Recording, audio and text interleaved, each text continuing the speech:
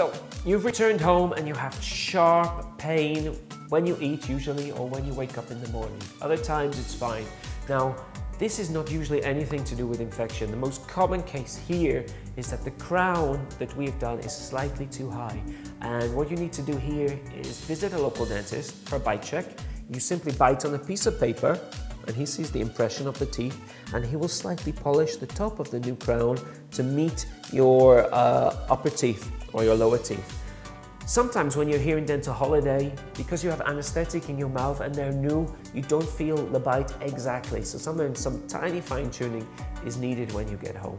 So that should ease any pain that you are feeling, but it needs to be done quickly, because if you leave it for a few weeks, 3 weeks, 4 weeks, it will aggravate the nerve under the tooth, and you may have further problems with that.